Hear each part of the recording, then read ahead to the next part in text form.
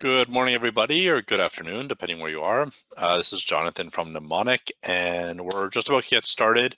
We're going to give everybody another 30 seconds or so to join. We had a lot of registrants for this webinar, which is fantastic. Over 325 people registered. So I still see a number of people are joining from all around the world, and that's fantastic. Really happy that everybody took the time out of their day for this webinar. And we're going to get started in just a couple of moments. And if you have any questions, please feel free to start populating the question panel in GoToWebinar, and we'll be addressing those questions throughout the presentation and towards the end, depending on the question. We'll try and fit it in the most appropriate place. So let's get started. I'm gonna just minimize this. So today's webinar, ISO 37301, 2021, 2022, the standard was just finished a couple years ago. And so this webinar will be talking about the standard, how it's different from ISO 19600, and some of the pros and cons of this standard and how you might find it relevant for your organization. So we have the abstract up here. This document provides requirements and guidelines for establishing a compliance management system. And it's really applicable to all organizations, which is why we're excited about it. It's not specific to any industry, and it has a very wide application, and I think can be of a lot of benefit to many companies.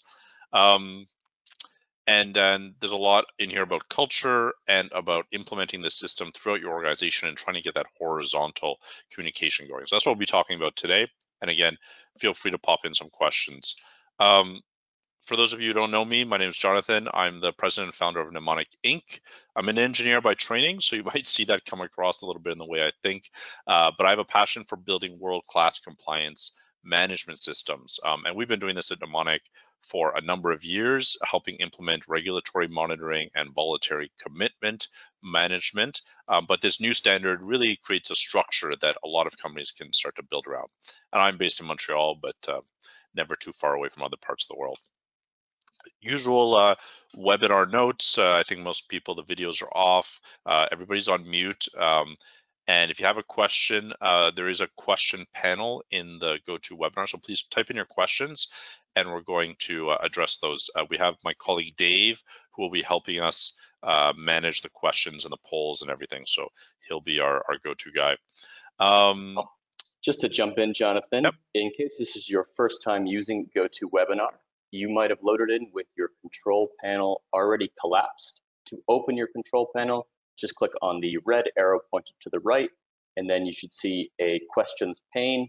From there, you can type in your questions directly to myself, and as Jonathan said, we'll address them as we go along, or worst comes to worst, we'll save them for the end and address them then. If your question is rather complicated, you could also raise your hand, but we prefer if you type in your question, and then we'll get to it when we are available. And as Jonathan said, my name's Dave. I'll be the Wizard of Oz behind the curtain here today. So if you have any questions, drop them in. All right, back to you, Jonathan. Thanks, Dave. And a couple other small notes. We will be sending out a recording of the webinar automatically tomorrow. And there we've attached the slides in PDF format in the handout section of GoToWebinar, as well as a general presentation on Mnemonic. We won't go into too much detail today about the company. We're really here to talk about the standard, but feel free to download slides. I'll be honest, there's probably too much in these slides to cover in just an hour. I'm going to do my best, but we will have to skip over some sections just to respect the time. But please do download the slides. I think they'll be very handy within your organizations. All right. So just really briefly about Mnemonic, we're a company based in Montreal, Canada, with offices throughout Canada, Shanghai in China, and partners in the US and Europe. And we help companies implement compliance management systems, and notably auditing and regulatory monitoring. And we also help load in all of your obligations that you've created. And we'll talk a bit more about that today. But we work with companies in every industry of every size. And we're really here to help you centralize your compliance and become proactive about compliance rather than becoming reactive. And if you'd like more information on Mnemonic, again, you can download that presentation in the handout section, or of course, reach out to us for a one-on-one conversation. So first poll of the day, Dave, maybe you can launch this one. Just get a sense of now that you're at the webinar, you've of course heard about 37301, but basically the question is, do you have a certain level of familiarity with this standard? Have you heard about it?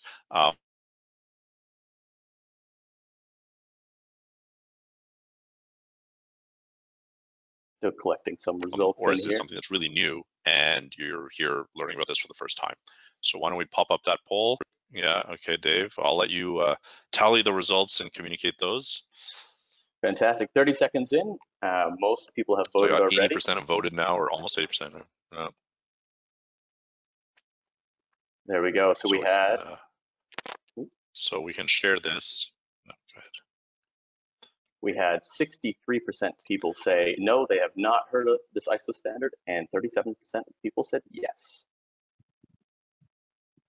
Right, so that's it's a new standard. It's only a year old, and so it is definitely new for many folks. And I wouldn't say that it's a standard that is hugely popular yet. We do think it's going to grow in popularity, and that's why we're here to talk a little bit about it. But it is a new standard that's growing slow and steadily. So why are we talking about this standard, and why now? I would say that enterprise risk continues to grow around the world. Of course, ESG is at the front and center these days. It's in the newspapers. People are talking about it. Companies are starting to take more and more action on this front.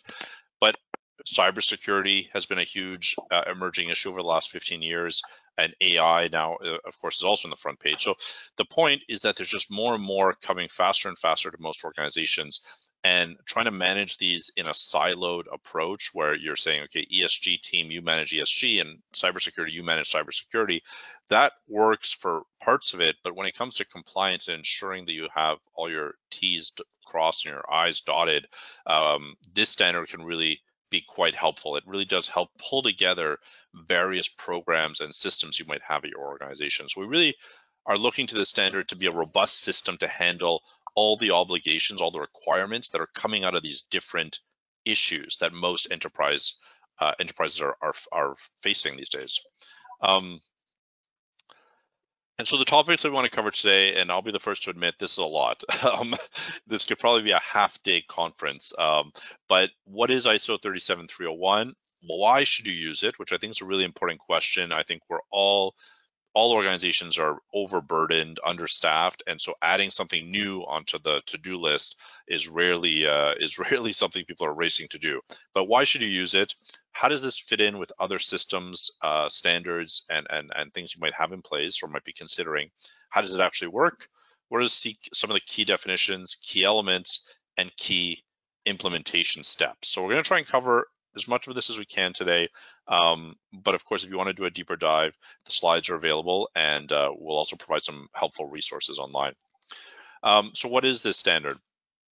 So I won't read everything on the slides, but fundamentally ISO 37301 is an ISO standard. So it's coming from the International Standards Organization. It was introduced in 2022, and it provides not just requirements, but also a lot of really good guidance on establishing, implementing, and maintaining an effective compliance management system. So it really helps you ensure that you're in compliance with legal and ethical requirements and reduce the risk of non-compliance. And I think here ethical is a key word because it is broader than purely what are you legally required to do. It's ultimately a system that allows you to pull together everything that you have to do legally, but as well things that you've committed to do for various reasons. ESG, for example, you might do that for investor sake, but you want to incorporate that into the overall system. And it provides a framework to integrate this across your business operations. Just to repeat myself a little bit, too many companies have siloed approaches to compliance. They're looking at environments separate from health and safety, separate from cybersecurity, and with this system allows you to pull them all together. Dave, maybe we can just make sure everybody's muted. I'm just hearing a little bit of audio feedback here. So that'd be great if you could just tackle that one for me. Thanks so much. So that's what, at a high level, what ISO, oops, oh goodness, what did I do? I lost my place in the slides here, but here we go. All right, so this is the introduction. And so that's at a high level what it's about. It's about pulling systems together and creating a compliance framework. And it's a new standard.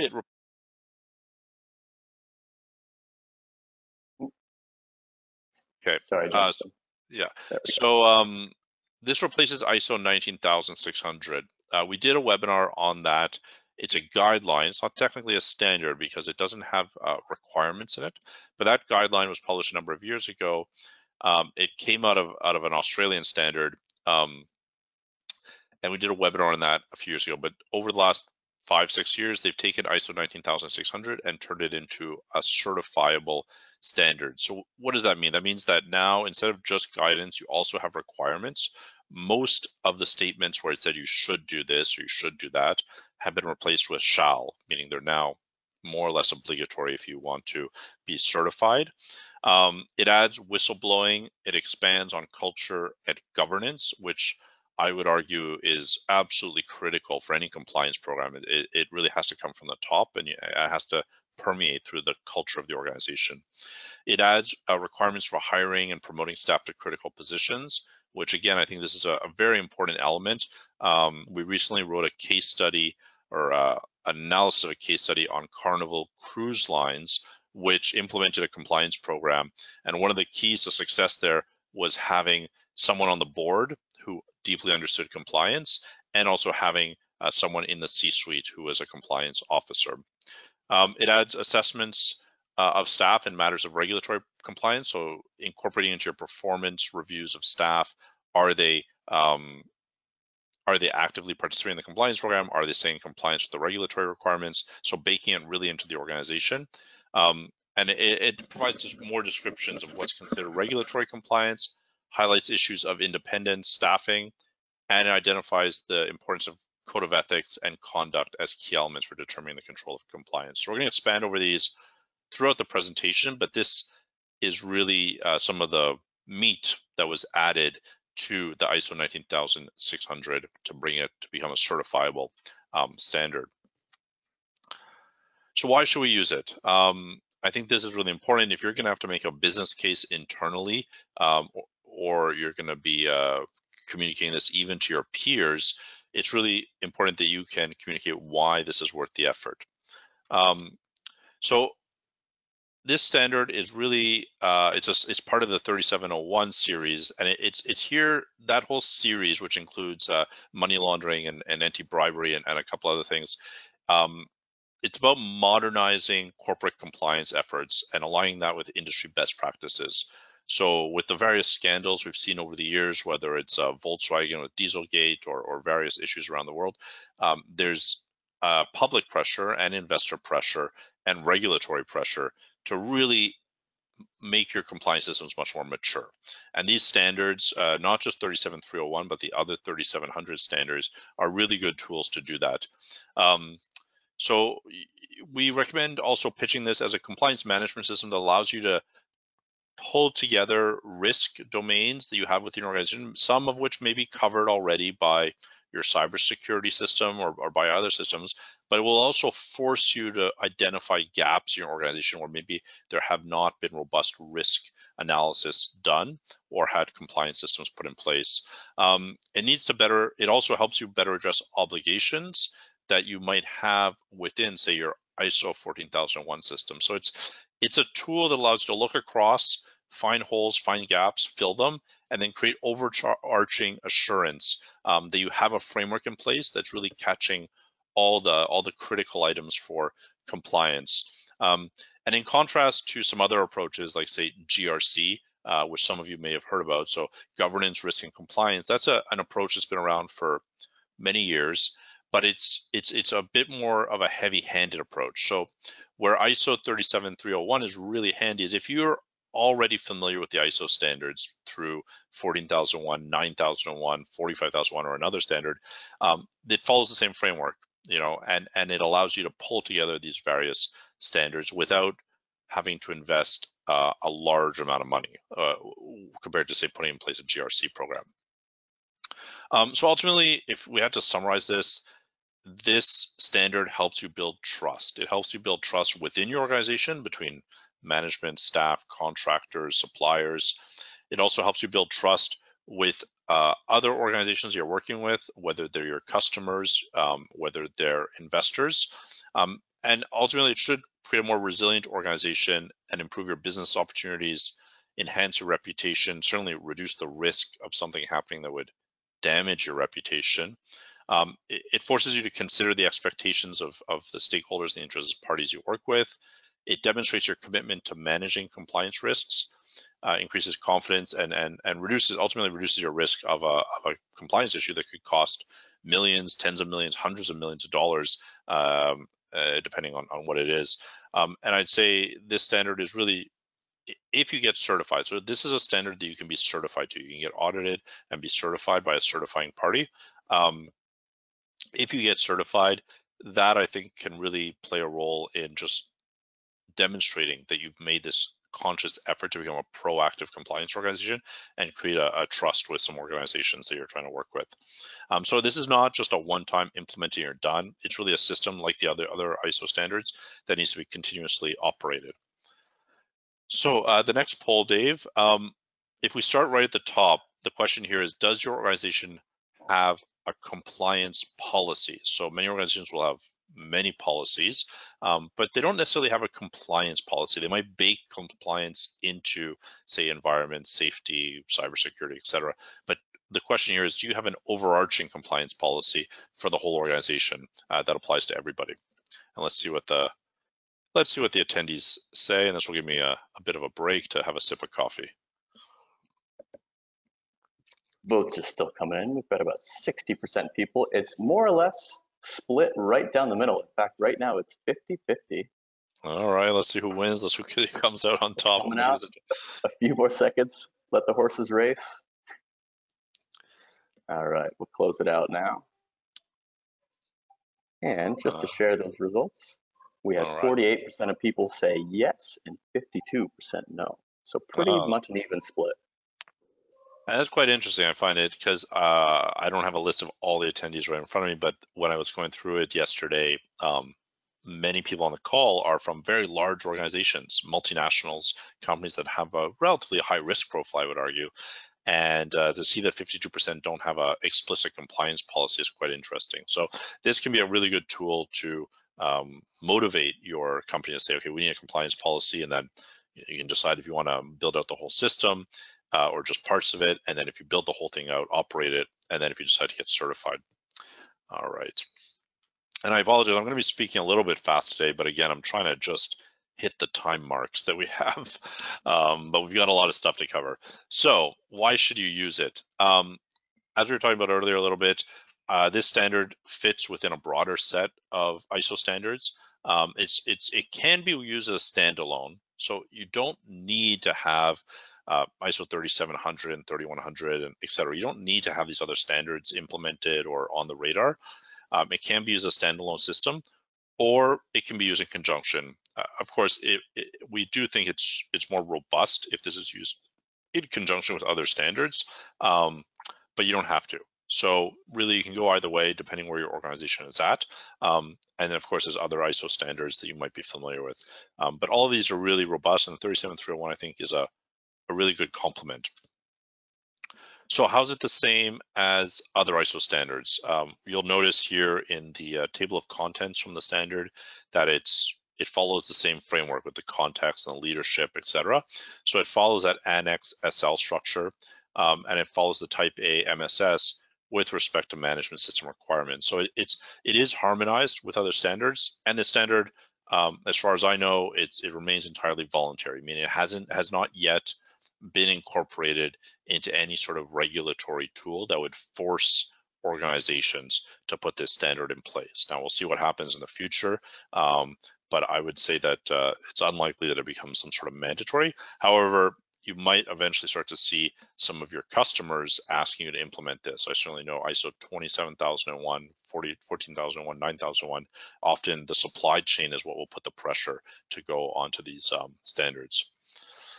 Jonathan, just to jump in here, because we have a pretty relevant question from Denise. She's wondering, she's noticed that her organization, her vendors have, there's been an uptick in diligent questionnaires regarding this ISO standard. So she's wondering, do you know if vendors recognize this ISO certification as a shortcut to showing compliance with ethical or code of conduct standards? That's a good question. I don't know if it's yet, this standard is yet permeated enough the supply chain and procurement teams that are doing those questionnaires on organizations, but I suspect it'll head in that direction. I mean, this is a very, by ISO standards, things take time, so this is a very new standard, but certainly getting certified it can only help. I mean, it certainly can't harm. And I know when it comes to other standards or like for example, environment 14,001, when you're certified 14,001, that is definitely a shortcut to some of those questions on the environment side, and cybersecurity is 27,001, or information management, I should say. So I think it will become a shortcut. Is it yet something that's baked into the supply chain analysis? I don't think so yet. I haven't seen it, but I wouldn't be surprised if you see that start to emerge over the next few years, especially around the ESG and trying to just wrap everything together. Or else vendors end up having to fill out 25 different questionnaires. So this one could help you pull different things together. All right.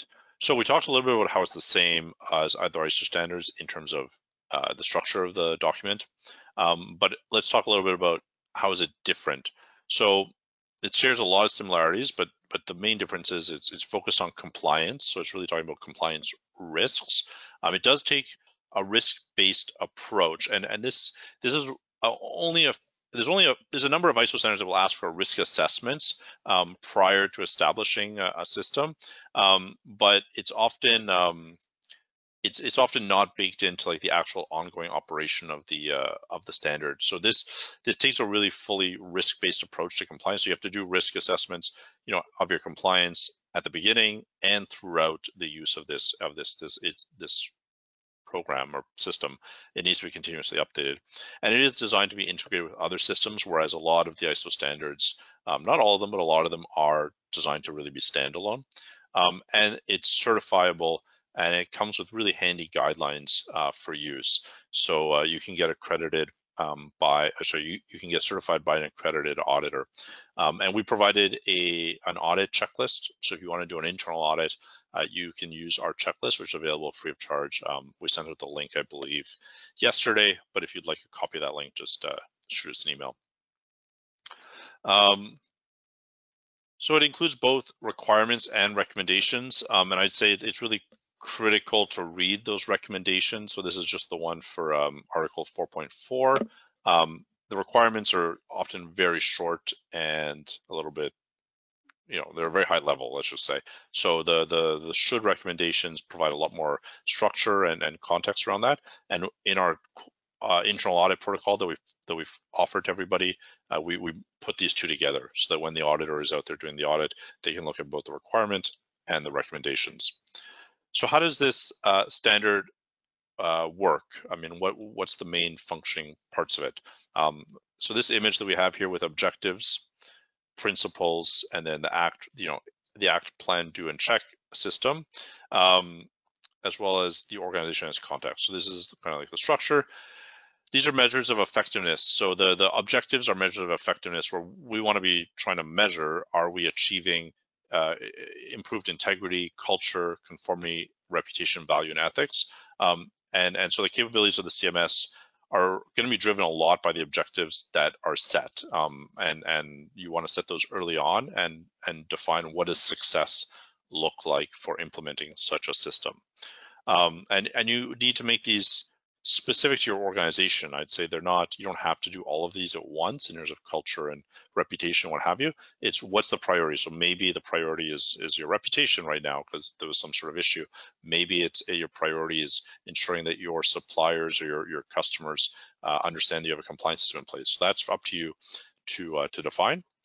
And the principles define, so the next one is the principles. They define the essential behaviors that you have to get people in your organization to follow to achieve these compliance outcomes. Because you can have the greatest system in the world, you can have all the documents and processes and procedures in the world, but if the people aren't following the core principles, then there's going to be a problem. At the end of the day, organizations are made up of people, and so you need them to understand the importance of integrity, good governance, transparency, accountability, and the system itself needs to be sustainable. So you want to bake these behaviors within the compliance management system, and reinforce them with the culture. That's the performance reviews, the compliance policies, the trainings that you do.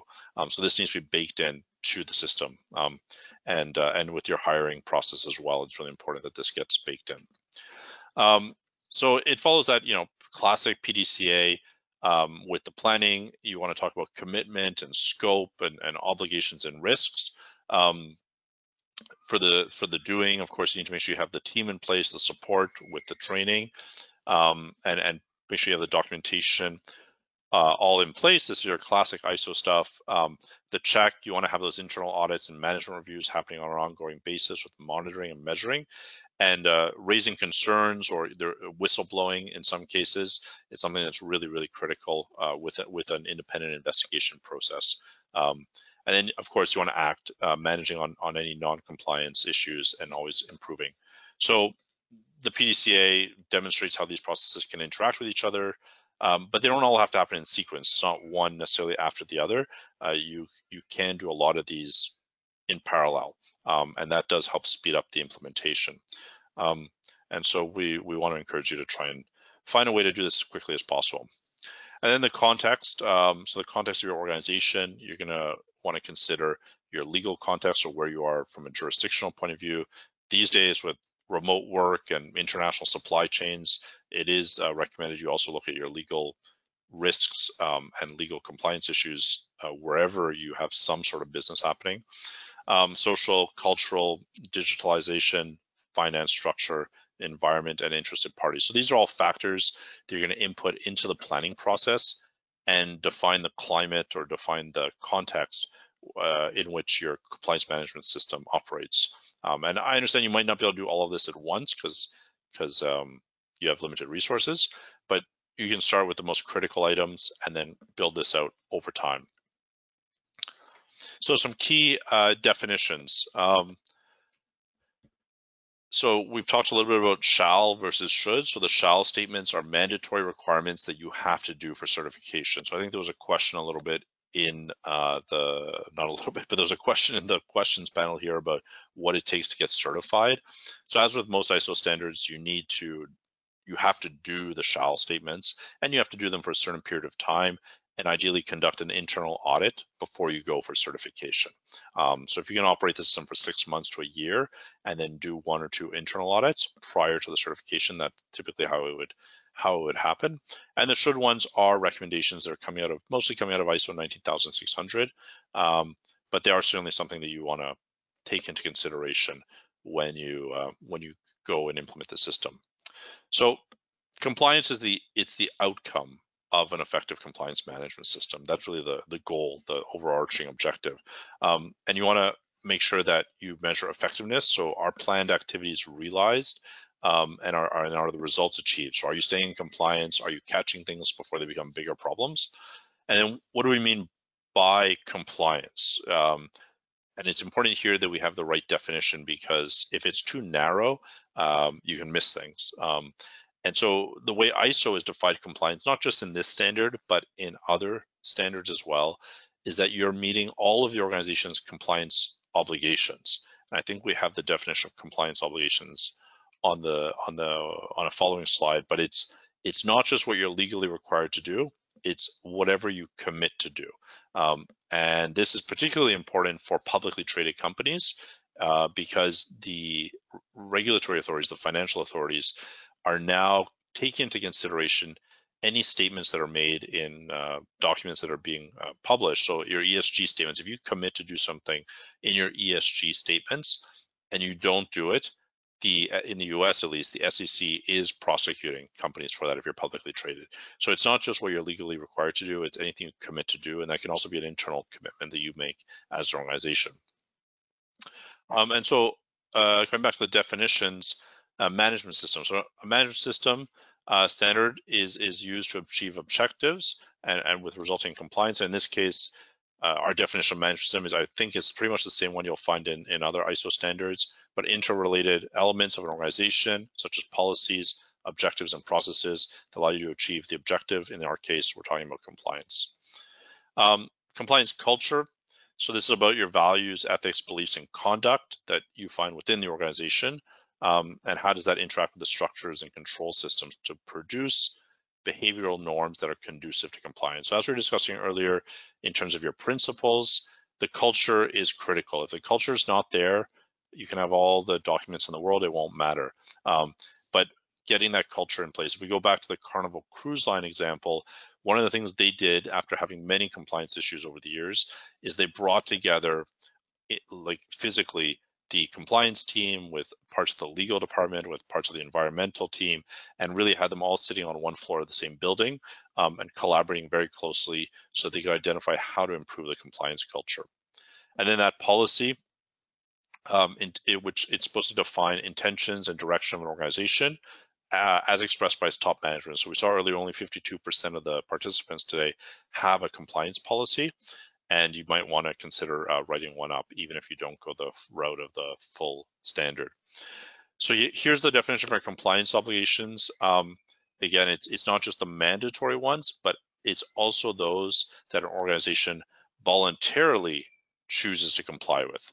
And I've seen in many organizations that they do not have a centralized list of, especially the voluntary ones, but even the mandatory ones, most companies don't have a list of all the requirements within the various regulations and documents. And that's where Mnemonic can often help. We have a huge database of all the regulatory requirements in a variety of countries and industries. So we can help you pinpoint those and then work with your teams to pull together the voluntary ones because they are super important. And then a requirement is a need or expectation that's stated, and it's obligatory, generally speaking. So the objectives we've talked about, it's ultimately the result that you want to achieve. And these are not necessarily one-time things. It's not just we want to achieve this goal and then we're done. It can be the objective can be to maintain the system and update your procedures and continue to do risk analysis every year and revisit various issues. So it's not just a one-time thing. And then risk. So risk in this standard is defined as the effect of uncertainty on objectives. So this, I think, is important to keep in mind. You want to think of risk as how sure are we that we're going to achieve this objective? How sure are we that we're always going to stay in compliance with this specific regulation? And so there you're going to start to consider the things that are happening in your organization that might lead to not achieving the objective, and then that should determine your risk level. If you know exactly, if you're 100% certain that you're going to achieve all your objectives, then theoretically there's no risk. But of course, that doesn't really exist in the real world.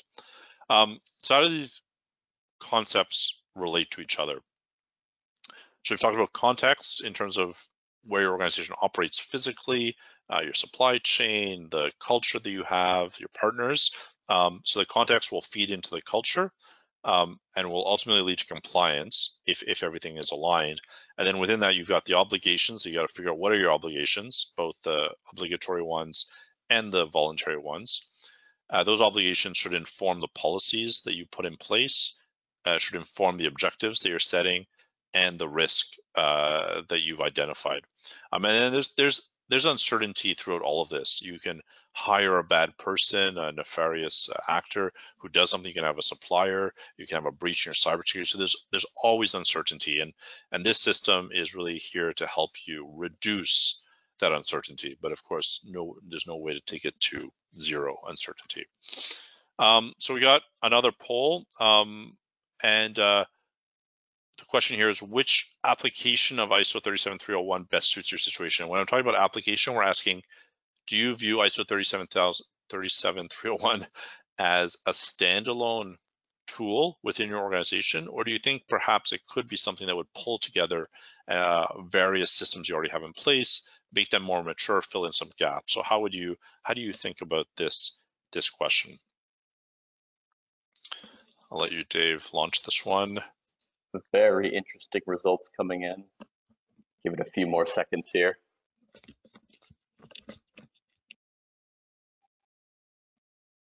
All right, a few more seconds to vote. Fantastic, thank you. And as you can see, 85% of people said connected with other compliance programs, and only 15% said standalone. So overwhelmingly, people go with the connected. Right. So I think that's great. We definitely advocate for this being connected to other systems. And it's also really a great way to not just connect systems, but make other systems more mature, because it will force you to review, hey, what have we done in our ISO 14001 program or our EMS? What have we done on our safety side? Um, and and align the compliance components of those various systems, and then pull some of the data together. But it does help you just standardize things across the board. All right. So what are some of the key elements of this standard? So we've talked about context. This includes identifying the compliance obligations and expectations, the jurisdictions you operate in, the industries you operate in, the actors. I don't think I'll talk too much about this. Most people who are familiar with ISO will understand the importance of figuring out the context of the organization. But you do have it broken down into your various components. So 4.1, so understanding that context. Again, this is fairly similar to what you see in other ISO standards, except the big one is you're supposed to assess a little bit the compliance culture that you have in place. If you poll your staff, your management especially, how do they view compliance? Understanding the needs of the parties. So there it's the supply chain, your customers, other people you're working with, and understand how maybe they view compliance.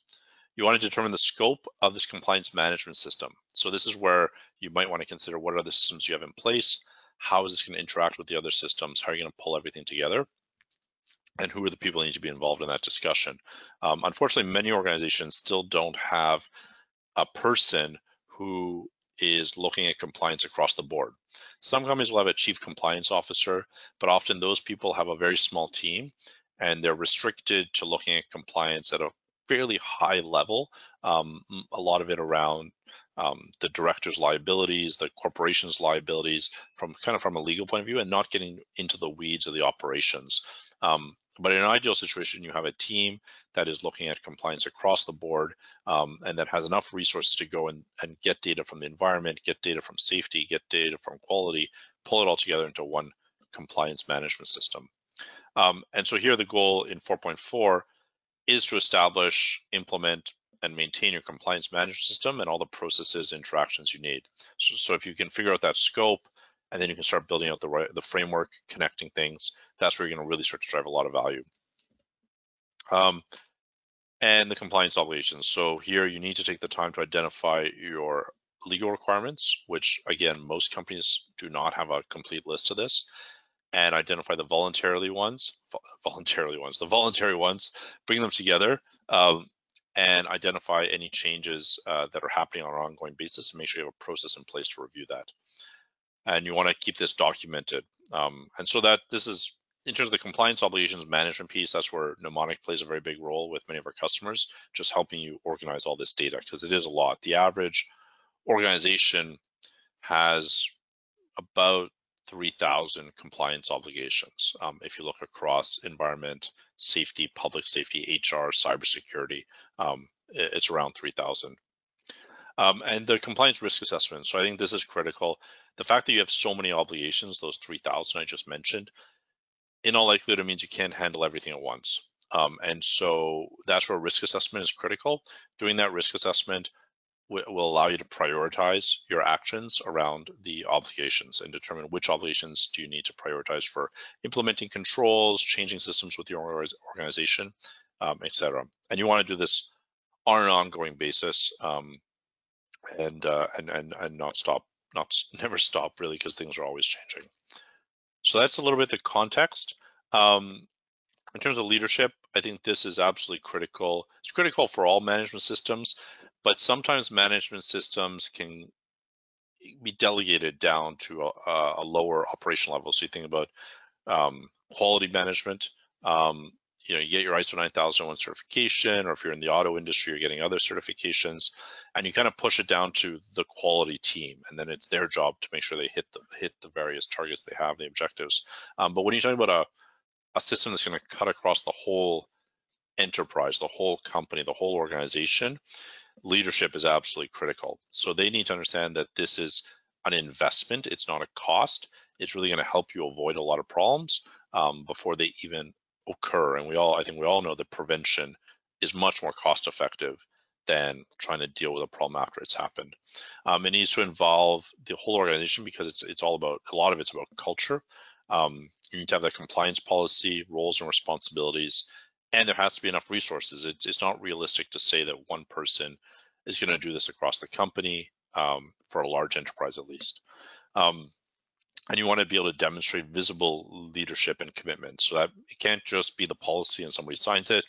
There has to be ongoing commitment to this, ongoing training and support, and really promoting a culture of ethical behavior. And I think ethical is the right word here. It's broader than purely a compliant behavior. You don't just want people who follow the rules and do exactly what it says. You want people who act in an ethical way and raise issues where appropriate. So it's critical that we keep this as ethical and not just always stay in compliance.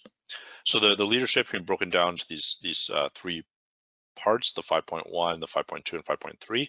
So the governing body, that's at the top. You need to have robust commitment from top management. I won't read through the whole provision and clauses here, but you have to build out that culture and the governance. And if you can get someone on your board or someone in the C-suite working directly with the CEO, CFO, the chief financial officer, the chief legal officers, that's going to be critical to implementing this across the board. The compliance policy. So you have a framework here for building out your own compliance policy. Excuse me.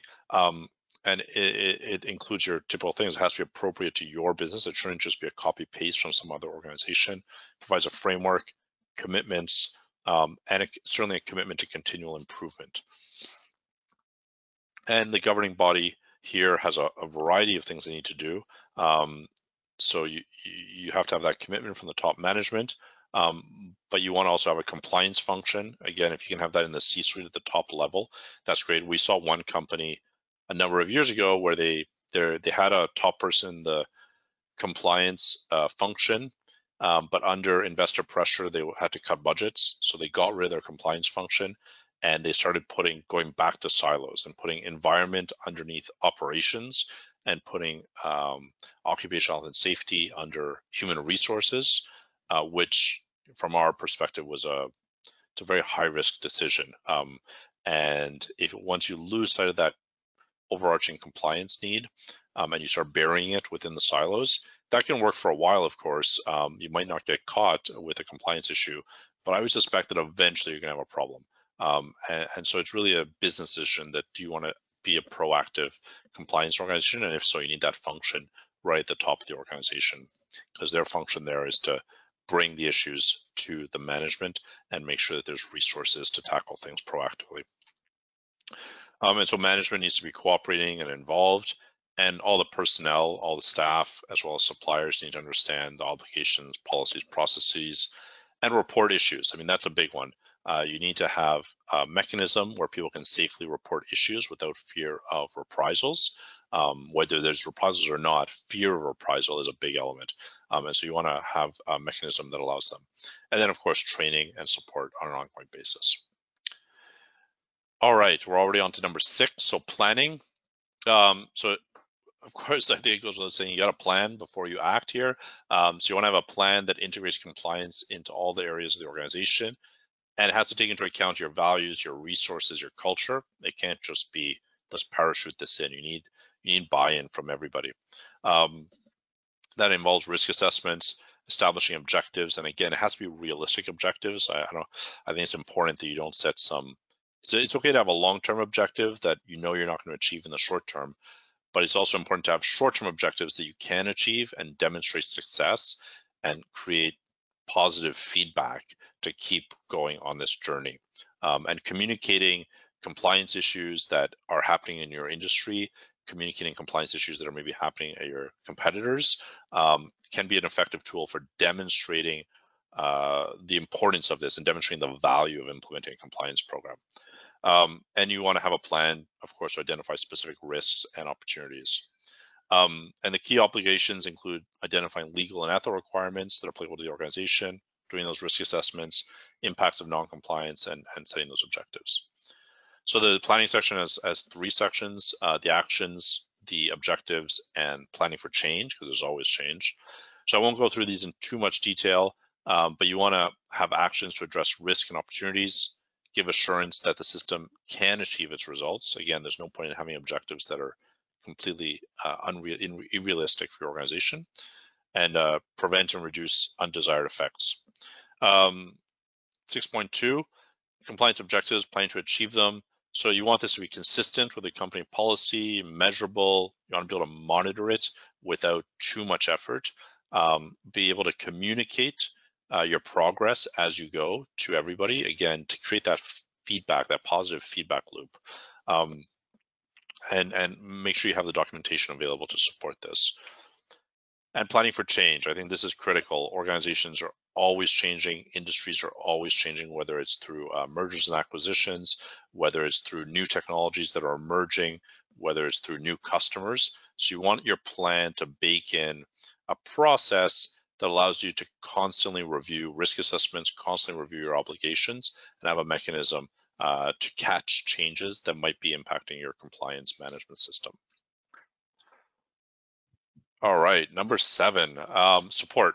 So here you want to make sure that you have the support requirements, emphasize the importance of providing resources. There's nothing more frustrating than being told by your boss or by management, hey, we got to do this, but you have no resources to do it. So again, you got to be realistic about which resources you have, and then being able to deploy those within your organization. You want to make sure that you have the support to maintain the system. So it's not just about implementing it. I've seen many companies implement an ISO standard and then not allocate resources to really maintain it. And then they start viewing it just as paperwork and not as something that's driving value. So you want to have a system that is continuously maintained and has resources to do that. Adequate staffing, training, compliance programs, etc. So the support is broken out into, well, more or less 5 sections. The resources we've talked about, make sure you have those in place. Competence, so that's a big one. And in compliance, it's not something that it's challenging because compliance can get very technical in some situations. So you talk about environmental compliance. Well, how exactly you handle your wastewater, for example, will require you to bring in people who are experts on wastewater management or wastewater treatment, and then which is a completely different set of skills than somebody who's going to be dealing with cybersecurity compliance. So it's critical that you have competent people and contractors helping you throughout the process, but don't be afraid to go and drill down and get those people in the various domains that need to be highly, highly specialized. But you want to have a validation process in place to ensure you have the right competent people, or hire them, or hire contractors when necessary. And this should be part of the employment process as well. When you're hiring, you should be looking for competence around compliance. If you're hiring for management of the compliance program itself, then of course you're going to bake that in. But compliance needs to be baked into your key performance indicators for staff, and used on a regular basis. And then training. Training is critical for creating awareness, and then also for developing skills around specific compliance issues. I don't think there's anybody that has a full mastery of all compliance issues, or even of all compliance management system issues. So training, sharing that information, as we discussed earlier, around compliance issues that are happening out there in the industry, creates buy-in, creates support for the program itself. Awareness, so compliance policy, the implications of non-compliance, the means and procedures for raising compliance concerns, remind people how they can report a compliance concern, and you might want to institute some rewards or prizes for people who raise compliance issues and help you identify problems before they become bigger problems. Creating that structure where you're giving rewards, points, extra vacation days, or something for people who are raising these concerns, I think is a very valuable and impactful tool that you can implement. Communication, so establish a communication plan for this compliance program, how you're going to communicate, when, and with whom, and try and take into consideration the various people that are going to be receiving that communication, both internal to your organization and external.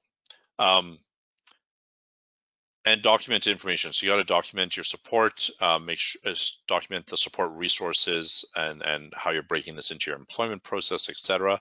Create and update that documentation on an ongoing basis and control the documentation to make sure that everybody's using the right, up-to-date, and accurate information. So number 8, operations. It's important in operations that you're going to get, as we've discussed, as many people involved as possible, especially if you're trying to pull together multiple systems. You're going to want those people from environment, safety, cybersecurity to understand the benefit of the system and to contribute their input. And all these people will have certainly learned a lot by managing their own systems, whether it's ISO 9001, 27001, and getting everybody in the same room to talk about the challenges, benefits, opportunities of the various systems they've put in place will help you build a much more robust compliance management system that cuts across the organization. So you want to establish controls, communication requirements, training and awareness. It is important here that you set realistic expectations of how you're going to pull people together because everybody usually has a pretty full plate already. And if you start adding on too much, it can create some frustration. So you want to establish a clear communication policy and procedure and provide training and awareness programs to implement this compliance program.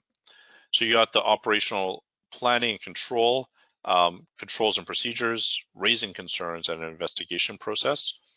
I won't go through these in too much detail, but our organization should be planning and implementing a control should implement and control the process and need to meet requirements and to implement the actions. So you want to have a plan and control the various pieces of that plan to ensure you have a high chance of success. Establish controls and procedures and communicate those, train people on them, and make sure they're maintained and updated. And then the raising concerns we've talked about a little bit, make sure people have the ability to raise concerns about the system, about specific compliance issues, make that visible, make sure it's confidential, there's no fear of reprisal, and even ideally they reward people for bringing these issues to the forefront, and have a robust investigation process, again, that is objective and is aimed at improving or solving a problem before it becomes a bigger problem. And this is really important because if people don't report issues because of fear of reprisal, because they feel there isn't an objective process, it undermines the whole system. And that comes back to culture, of course. So number 9, performance evaluation. So it's really critical to always be evaluating the performance of the system, make sure that's objective, independent, and based on data. I'd say start small, set some key objectives that you think you can achieve in a relatively short time frame, and then try and build on that. If you have too many objectives or too ambitious, it can create a lot of frustration, and you want the data to be readily available. It shouldn't take you days or weeks to collect the data to be able to demonstrate your progress to your colleagues. So audits are a good tool, but they should not be the main driver of the program. It should be more about having an ongoing data feed of, are we completing our compliance actions? Are we staying in compliance with regulatory change? Have we centralized all of our voluntary obligations? So it's your usual suspects: performance indicators, monitoring, audits, reviews, and analyzing the data. And in section 9, you've got 3 big sections: the monitoring, the internal audits, and the management review. And here in the general section, you want to be looking at monitoring, measurement, analysis, and evaluation. So the general, where are you getting your data from? What are your indicators? How are you doing your reporting and record keeping?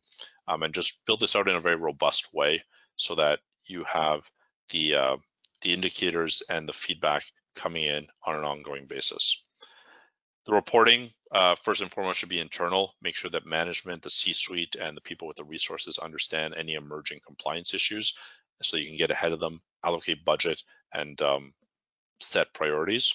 So if you see new regulations coming down the pipeline, they're going to affect your business. GDPR on data privacy was a big one in Europe a couple of years ago. Now there's the ESG things that are emerging very fast. So you want to make sure that you have a heads up on those and you're resourced appropriately.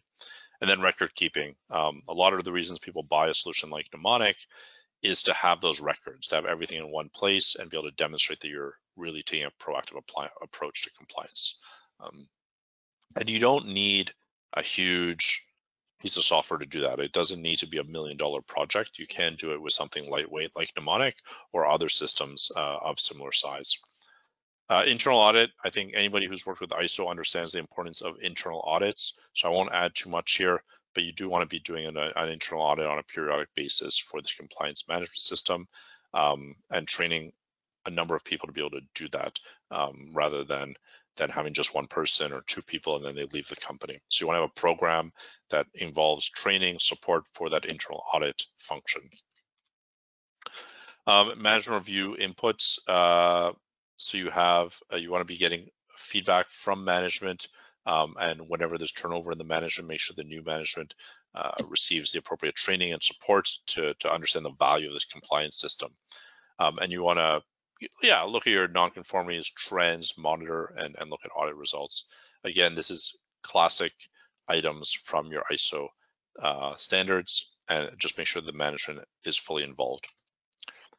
All right, number 10, we're getting towards the end and we might be able to finish on time.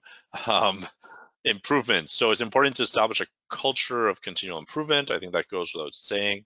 You want to implement corrective and preventative actions. I think the preventative is where we put the emphasis in Mnemonic. Identify opportunities, key obligations, establish a process for reporting and investigation of non-compliance.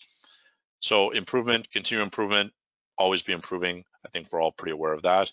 The non-conformities and corrective actions, you want to be taking quick action. Again, have an independent review process where people don't feel they have any reprisal risk.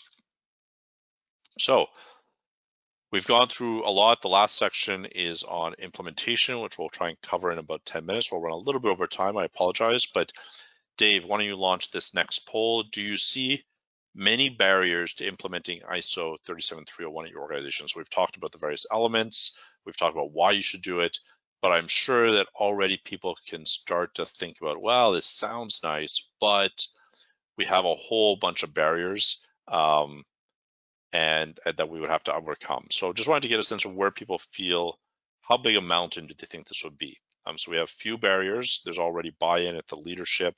You already have some of the structure in place. Some barriers, there is leadership and structure, but you can see some issues. Many barriers where often the leadership doesn't understand the value of compliance. And then the depressing one, which is impossible to implement, like the organization just doesn't care about compliance at all. So we'll see where people sit. I'll let Dave collect the poll responses here. Sure, we'll give it about 10 more seconds here. Submit your votes. Some interesting results coming in. The good news is not too many people are voting for the depressing option, so that's nice to see. Give it about 5 more seconds here. Fantastic, thanks for voting. Let me close that, and here are your results. So 33% of people said few barriers, 40% of people said some barriers, 32% said many barriers, but thankfully only 1% said impossible to implement. Good. Well, yeah, happy to see that 1%. I have met people at certain companies that say, yeah, no, forget about it. It's never happening here. But some barriers and many barriers, it can be a bit daunting. So there, the recommendation is certainly to slowly build up the business case internally, and collect data around what's happening in your industry and what's happening to some of your competitors. The sad reality that I've seen over 15 years of doing this is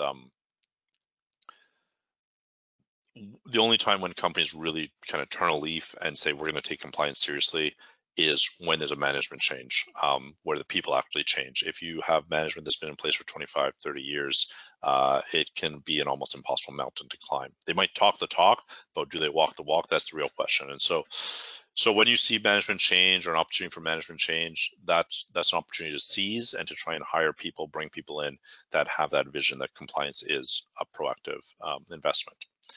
So quickly, some key implementation steps. There's a lot on this slide, so I won't read everything on here.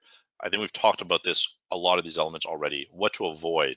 So for sure, the leadership piece, if you don't have the leadership, it's gonna be near impossible. Don't make it too complicated. Try and keep it simple. Start with something lightweight to pull different systems together and then build up over time. Make sure you involve those stakeholders. You don't want to come in and just say, hey, here's a new system you guys got to manage. Really get them involved right from the start. Lack of communication. So you want to make sure you're really communicating. And I think you want to make that communication as concrete as possible, not some abstract, hey, we should stay in compliance because it's the right thing to do. It is the right thing to do, but give them some concrete examples of companies that have really suffered because of compliance issue. Make sure you have a time and resources to build up training, and make sure you have a system in place where you can adapt to changing circumstances, because things are always changing. Budgets are changing, industries are changing, and don't treat compliance as a one-time event. I've seen many organizations that built a register of their legal requirements because they had to, because some customer forced them to do it, and they put it in Excel, and then nobody looks at it. And 3 years later, they're getting an audit and they rush and they say, hey, we need to update our list of legal requirements. It's way out of date because things are changing very rapidly. And that is certainly not what we recommend. So compliance is an ongoing thing. So what's critical to success? Obviously, a little bit the inverse of what to avoid. So top management needs to be on board. Obligation identification. So try and get those obligations pulled together across the regulations, the acts, the codes, the statutes, and the voluntary ones. So anything that's in a permit, it's in an internal corporate policy, a public statement that your company has made. So you want to bring that all together. Risk assessment. Make sure you have a team that conducts risk assessments on compliance risk. Policies and procedures. This is critical. Again, start light. You don't need to have a policy for everything or procedure for everything right away, but you want to start chipping away at the puzzle or at the block or whatever the right analogy is. Training and awareness, monitoring and measurement, and the monitoring and measurement needs to be as light touch as possible. You don't want to have data that needs a ton of manipulation every month or every week to generate a report. So light touch, monitoring and measurement, and then continuous improvement, of course. So steps to follow for implementation. Step number one, read and understand the standard. This sounds ridiculous that I would say such a simple thing, but frankly, that's usually the best step is read the standard, maybe reread it, think about how it would apply to your business, and then start collecting other data that allows you to just wrap your head around the standard and how it would work for you. Assess your compliance culture. Assess your existing systems that you have in place. You don't want to reinvent the wheel. If you have people that have already implemented robust systems that you could pull into your team, if you have systems that you could repurpose, consider that as an option. Define the scope. Again, we recommend starting small and then slowly building up over time. Develop a compliance policy that sets out the organization's commitments, and this needs to be communicated. And then you really start building up the framework and the scaffolding and build that over time with everything we've talked about today. So the risk assessments, the controls, the monitoring process, etc. But go slow and steady is our general recommendation here. Step 6, you want to implement the various pieces and make sure there's resourcing, establish metrics and monitoring, continuously improve. And once you've implemented this for a certain period of time, you've done a couple internal audits, you can decide to get certified, which gives you that street credential that you're taking compliance very seriously. There we go. Did I finish on time? Almost. It's 12:02 Eastern time, so we're 2 minutes behind schedule, but it was a lot of content. I encourage you to download the slides and have a look. Do we have any questions? I'm happy to stick around for a little bit and answer some questions. So you've created quite the buzz here, Jonathan. So we've got a handful of questions. Yeah. We'll start with William here. So William was asking, Jonathan, you may have already answered this question, but my organization issues a code and ethics document training on a quarterly basis, including a 45-minute instructor-led training. Do you think we are covered with this training until the ISO standard becomes mandatory? Well, I guess it depends what you mean by covered. In terms of do you have to do more than that? Legally speaking, no. But I would say that training is good. It's already good that you have this, but what I would recommend is putting in place some sort of validation system to make sure that the training is not going in one year and coming out the other. So are compliance issues being raised? Do you have a system that's identifying compliance or ethic issues? If nobody's reported any compliance issue or any ethics issue in the last 5 years, despite all this training, I would kind of take a deeper look at that, because it's unlikely that any organization is that perfect. But again, do you have to do more than that? Legally speaking, no. Should you do more than that? Should you consider doing more than that? I would say yes. And I would start by just looking at like any data to support, is this training effective for organization? Fantastic. All right, we've got another question here from Abdi. He wants to know, if I wanted to do an environmental compliance audit for my organization, should I use this standard as a guide or use the ISO 14001? Well, so if you're just looking into environmental audit, so you can have an environmental management system like ISO 14001 and do an audit of that management system. That would be good for determining if you have a robust environmental management system in place. If you want to do an environmental compliance audit, usually that would entail comparing your operations to what you're required to do by law and within the industry standards. So that would be a different beast, somewhat detached from this. But the first step in there is, well, determining what you're auditing, and then if you're going to go that compliance audit route, making sure that you have a full list of all your environmental requirements, again, as outlined in laws and standards and regulations and what have you. And so building up that list for environment would be something you could then reuse in a broader compliance management system, but it's often used on a standalone basis as well. Fantastic. And in a similar sphere, Evan's got a question. Do you see a need for a standalone compliance policy, or can it be embedded with other policies, for example, environmental health and safety? I'm personally a fan of having a broad compliance policy that says, we should be staying in compliance across the board, and whenever you see a compliance issue, that needs to be raised through the appropriate channels. When it gets siloed into the various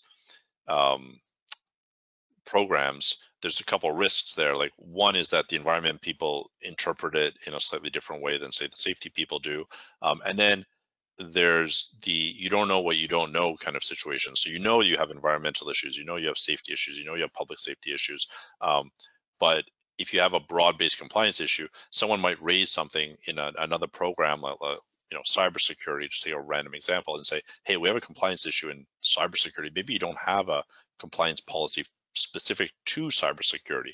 So that's where this compliance management system comes really in handy. It helps you identify gaps or holes in your coverage of the organization, because if it's baked into like these various programs, well, some programs might write it in a different way or interpret it in a different way, but also there's parts of your business that likely don't have a dedicated management system and may never have a dedicated management system.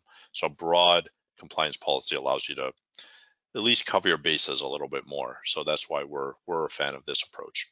But if you have compliance baked into other systems, I would say that's the starting point.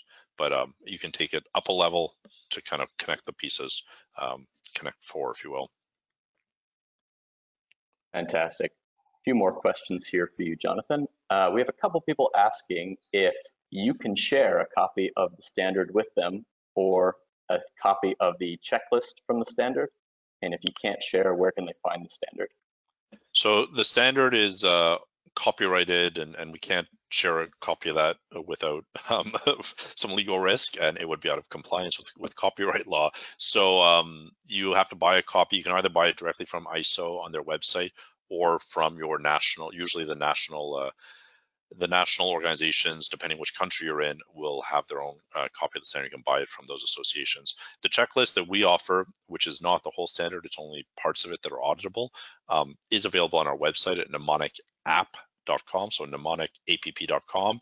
And if you go to the audit template section, just type in ISO 37301, you'll find it, and you can use it on the platform, and you can download it in PDF and Excel and what have you.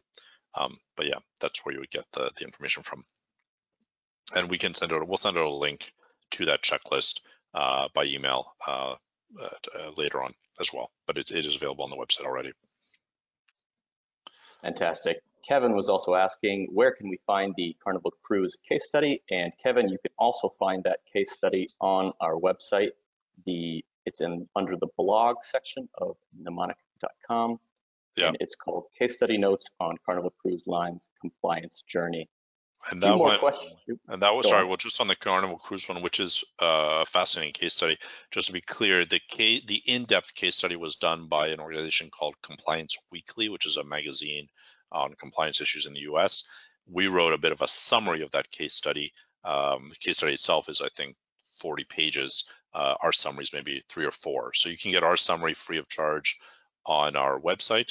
But if you want the full case study, I believe you do have to get a very cost-effective subscription to Compliance Weekly, which is a very interesting magazine publication. They have annual conferences as well on compliance issues. Fantastic. Got a question here from Victor. You sort of addressed this earlier, but do you see ISO 37301 becoming a mandatory requirement for corporations' compliance programs? I don't think so. I mean, not in the short term. We're only starting to see some countries, some jurisdictions regulating that companies need to have, for example, a safety management system in place, and which would be an ISO 45001, for example. But having companies implement a compliance management system, not on the foreseeable horizon. However, I think the pressures are going to come from things like ESG and cybersecurity and other issues. The companies that invest in such a management system will be ahead of the curve, and will have a bit of a competitive advantage there by being more proactive. But I don't think countries are going to start forcing companies to do anything like this in the near future. Fantastic. Peter's actually got a question for the group here. So perhaps if the answer to Peter's question is yes, you could put you could raise your hand and we could do a quick sort of on the fly poll. But Peter wants to know, are any of the registrants in this webinar, are they registered to ISO 37301? And have any registrants against the system registered yet? We sort of already addressed that in a poll earlier.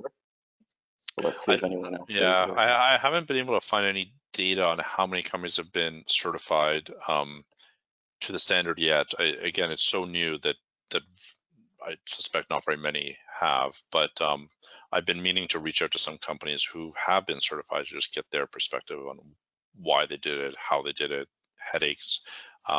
And so that's on my to-do list. I just haven't had time to do it. But it would be interesting to know if anybody is certified or is thinking of getting certified. Certainly maybe pop that into, did you say the chat, Dave, or the Q&A section? Yeah, you could pop it in the chat, you could write it in the Q&A, or you could raise your hand. So far, nobody doesn't yet. appear that anyone's indicated that they have registered for this ISO standard yet. But no, it's not going to be very many, that's for sure. But you'll be at the avant-garde. You'll be at the fine point of the spear. You know, if you go for this, that's what we say. You'll be setting the trends. Mm-hmm. Fantastic. Another question here. Can we apply ISO 37301 for an organization to establish the regulations and then check if other companies apply to it? Well, if I try to just make sure I understand the question. If the question is, can you apply the standard to an organization that is creating regulations, like a regulatory agency? If that's the question, I would say certainly yes. Every organization has compliance issues. You know, it's as banal as your HR policies, you know, sexual harassment, workplace violence, you know, just take some random examples. Every organization that has any sort of business activity, even if you only had robots, would still have compliance issues. So the standard certainly is applicable to government agencies and standards bodies themselves. We work with some of the large standards bodies to help them ensure they have operational compliance on an ongoing basis. Yeah. Fantastic.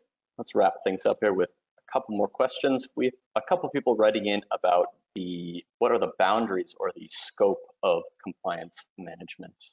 How would you define the certification scope of compliance management? Well, I think a lot of it boils down to your obligations. So what are you obliged to do as an organization? And so there you have to take the time to determine um, what are your compliance obligations, and that cuts across the whole company. So at the very minimum, like let's say you made no voluntary obligations. All you say is we're just going to do strictly what we're required to do in the law. Um, so there you need to take the time to go through the various laws, regulations, acts, statutes, and figure out what do you actually have to do. And again, it goes from that HR to cybersecurity to governance to financial. So it just that is already substantial, and I would argue that very few companies have done that in a robust manner.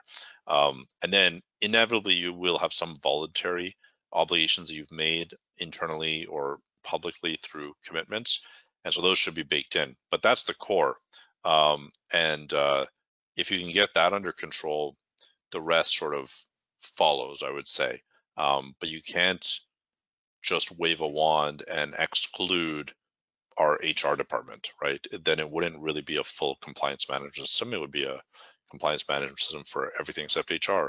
But you get the idea. Like the idea here is that we identify all of the obligations, at least the ones that you're obliged to do, and then the voluntary ones as well. If you want to get certified to this standard, you would have to look at the voluntary ones as well.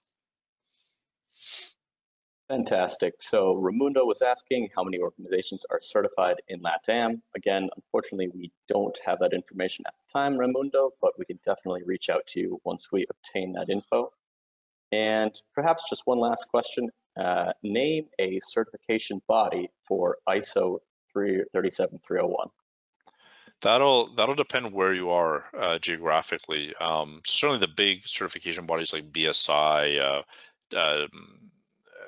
Bureau Veritas, SGS will have people who can certify you to these standards, to this standard, I should say. So you'll have to reach out depending on your location to see who has that certification, the accreditation to certify you in the countries that you operate, and sometimes it's a national provider. So it really depends where you are.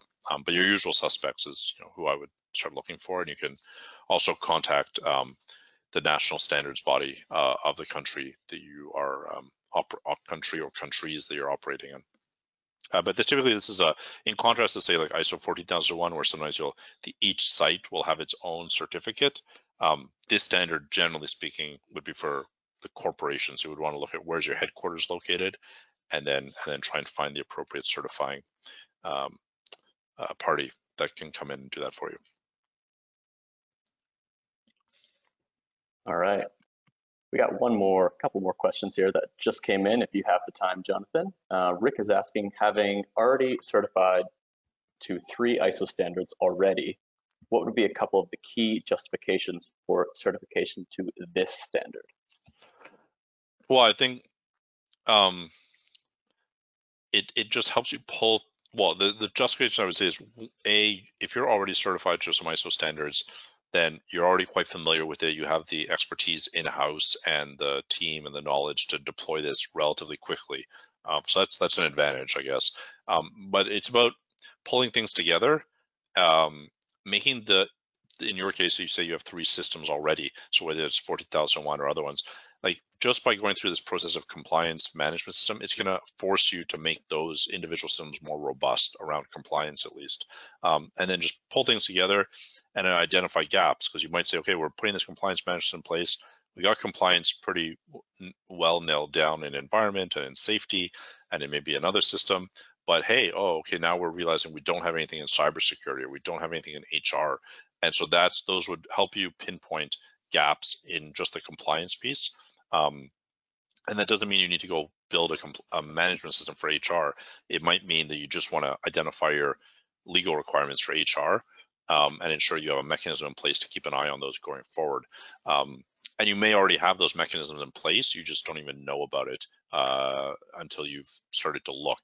So it just helps you do a across the board benchmark of, hey, where do we stand on compliance, identify those gaps, but also make the existing systems more mature.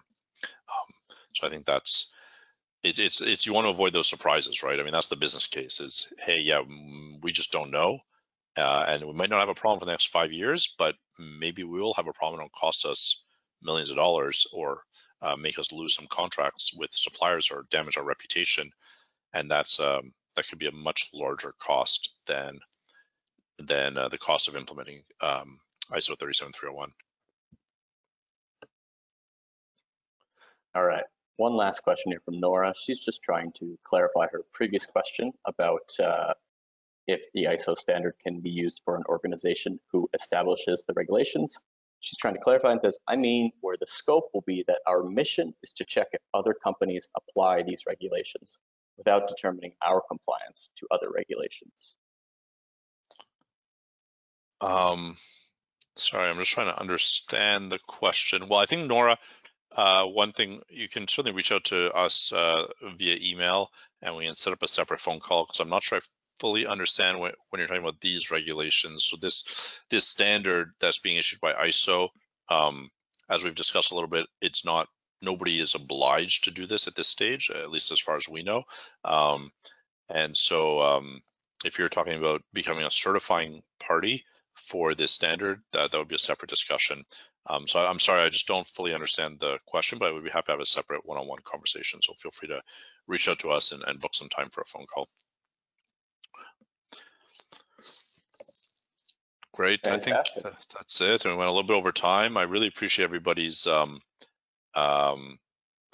contributions. That was a lot of questions. That was great.